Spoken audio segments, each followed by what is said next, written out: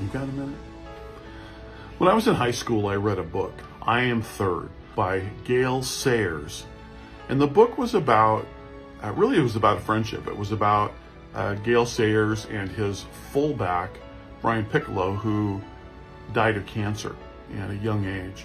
And so it really kind of put Gale Sayers in the position to start evaluating his young life and what was important, what was not. I love that book because it shows somebody that's processing what's important in their lives.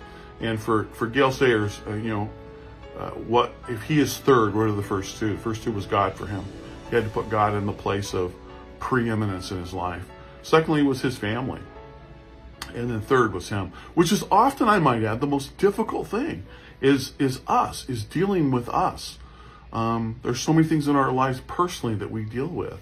I find that I have an easier time relating to God, giving God the praise that I think he deserves. I enjoy that. My family, love being around my family. They are a lifeline.